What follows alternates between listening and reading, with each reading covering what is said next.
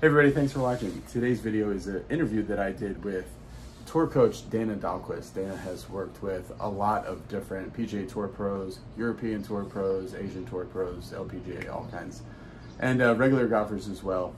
Really sought after coach with a lot of knowledge about the game of golf and also the forces and how to direct the forces in the golf swing in order to level up, get you to become a better player. So I was super excited to do this interview with Dana, and we did. We talked for like an hour and went through a lot of really fascinating stuff. The bad news now. The bad news is that the main camera, the face-on camera that had the audio and was like the main camera, was completely corrupted by, there was some kind of problem with the footage. First time in 6 years anything like this has ever happened. So I was really disappointed. But Dana and I have scheduled to do another shoot, but I had the entire shoot on a second camera, so like my B camera. And it was such a good talk the first time that I was just gonna scrap it, but I'm gonna release these videos from the second camera. So the audio is not perfect. I try to put it like a lot of titles in it to be able to tell what Dana's talking about. And I think it's better than I thought it was going to be, at least. But we're going to do all this again on future videos, so hit the subscribe button. But you will see a lot of videos coming out. I just want to give you the caveat that it's not from the correct angle, and it won't sound as good as the main videos that come out when we reshoot it, which will be the day after tomorrow. But I did want to get them out because it was such good stuff. I just don't know if that kind of lightning will strike twice, and if we'll be able to catch that magic in a bottle a second time. So I did want to get these videos out to at least give you some kind of an idea of what Dana's thinking, because it's a lot different than what a lot of coaches are saying, because it's not so much about the position or even the motion, but something that's maybe happens before those things. Let's get started. So what does that mean, like, there has to be a force behind the motion, and how can that help a golfer become better? Well, it can do two things. It can help a golfer get better. It can also help a golfer not get better. So I'll be completely clear. So we have to understand that you got to look at this kind of demographically too. So if somebody is obviously very athletically inclined, they're going to be able to move mass more than not move mass. So most of the guys that I would say guys like Drew are going to be able to move a ton of mass to the right because they're trying to hit the ball. When you look at somebody who's a high handicap or beginner, they might want to limit that in the beginning intro, okay, and then over time you'll influence it. Now, what they're actually doing is they're moving pressure and they're trying to move the center of mass up and to the right as a precursor to movement. So as an example, if you look at Drew, so Drew's a long hitter, right? Yep. So Drew is going to move pressure left, right, and up in order to basically move that center mass up and right to create more force or more exertion for speed, essentially. Yeah. The problem is if you have a high handicapper and you tell them to do that, they don't understand how to do the counterpart to that, which is obviously rotation and turning the pelvis, so they actually move off the ball too far. So Drew knows he's not going to do that. So let's take a tiny step back, and because like when this stuff was first coming out, and they were talking about, no, you're moving your mass, you're not moving your pressure. Just define what that means, because like you said, a lot of people hear some of this stuff, and they'll get a big sway going either way. Yeah, we don't want to do that. So what are the terms? Well, so pressure is just essentially like before the mass. So if I'm going to push off a direction, so if I stand here on my left foot like 60% and I'm going to move it to my right foot, I'm actually going to push pressure first to move the center of mass of my body, which actually did move to the right. Mm-hmm. So most good players do that. Yeah. So I would say the majority of the PGA Tour is going to do that. It does not mean that I'm going to displace my whole mass of my body off the ball. Mm-hmm. So it's kind of to counter that, if I was moving off that left foot to my right and moving the mass to the right, the reaction is going to be actually more pressure into that trail side because I moved the mass over there. Once that occurs, then my body's going to start going into like a rotation to keep it from moving further that way. Yeah. And that's probably the big misconception is guys go, well, I'm going to be centered or I'm going to be moving off the ball. Well, we're not talking about either. We're actually trying to blend them together where you can have a pretty centered golf swing, per se, but still move mass. I mean, everybody looks at Bryson DeChambeau from like a two-dimensional pitcher, and he's actually displacing his mass to create force. Otherwise, he'd never go as fast as he does. It's not possible.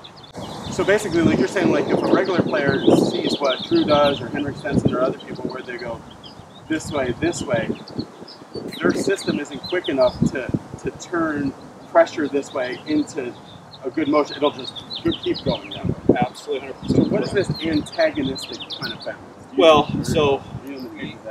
Well, you could call it that, but you really have essentially two legs, right? We're pushing off the left to the right, okay? Yeah. Then I'm building up pressure underneath this lead leg, or the trail leg, as I'm winding into it. It's actually pushing me back this way. And this is where I come into the fray, okay? So as a teacher. As a teacher, yeah. So in the old world, we had like this conceptual idea or framework of how the swing should look, okay? And there's certain things that we hold as true, like the low point of the swing. Like being able to make contact is probably the number one thing, right? If you don't make contact, nothing else matters. Yeah, ball first. Right, yeah. You got to make the sweet spot happen. So when the golf science community came out and they're like, okay, well, and I'm just going to throw a term out here, like we're trying to create a large moment arm, okay, which is partly displacing your mass. Okay. So just like a quick, what is a moment arm? Well, it's so to create a moment arm is essentially if I'm creating displacement of the center of mass and rotating. Okay. I'm able to create a larger force. Yeah. The problem is it doesn't mean that I'm going to go like this and try to hit a ball because I can't. Because now all of a sudden I move the swing direction 15 to the right, hit 9 up on it. So the golf side of the community, which is valid, it says that well we need to hit the ball first. We're going to try to limit that. Well, now we have conflicting messages. Yeah. Right. We have one group of people that say, hey, I need to hit the ball first because I'm trying to get better, and I have one I want to hit it further, but therefore I disrupt the pattern and then I hit it everywhere.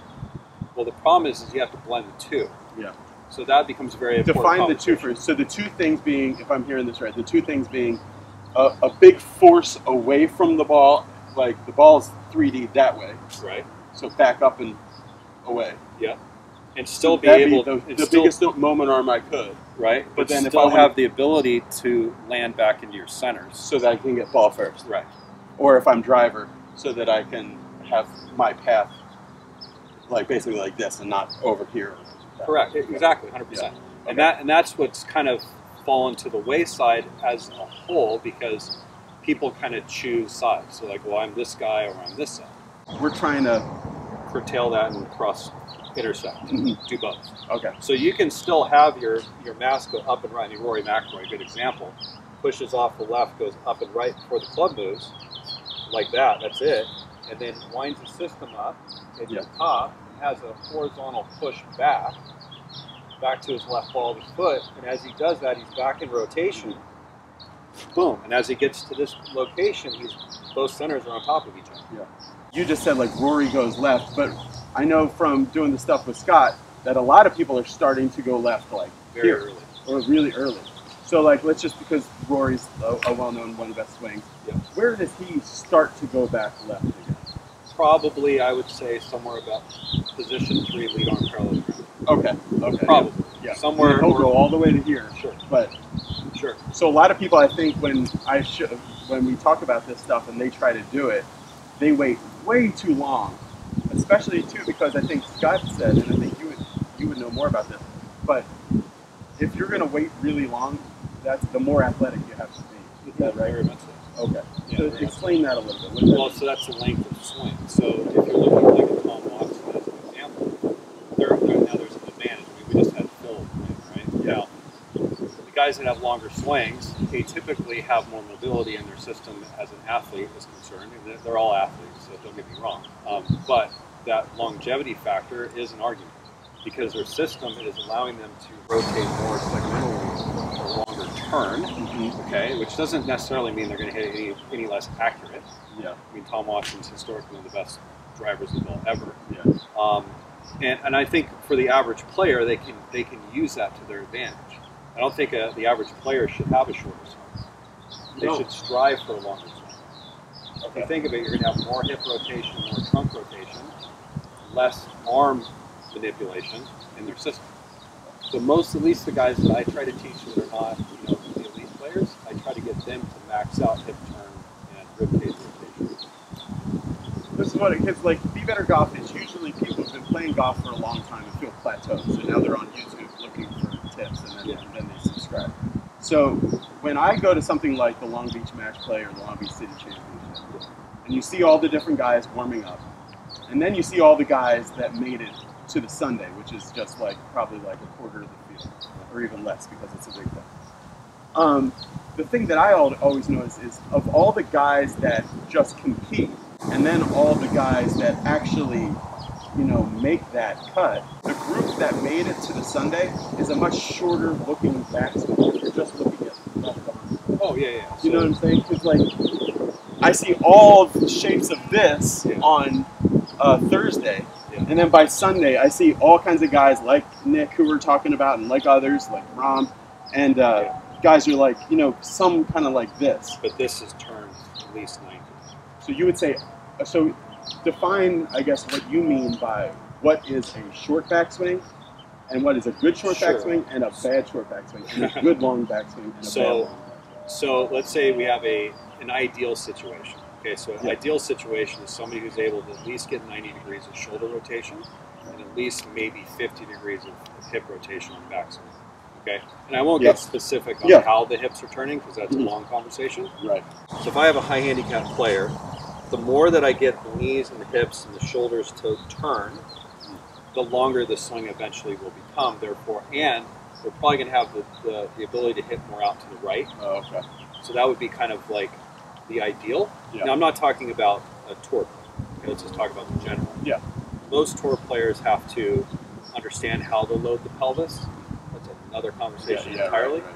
But if I said a high handicap player, let's get everything to rotate as much as you can. Let the heel come up if need be, so they get some depth, so they can hit out. Yeah.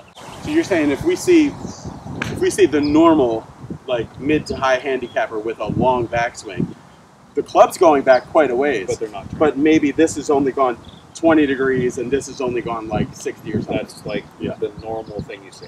So in general, is it an idea for people to say like bigger turn, less arm run on? Sure. Okay. Yeah, 100%.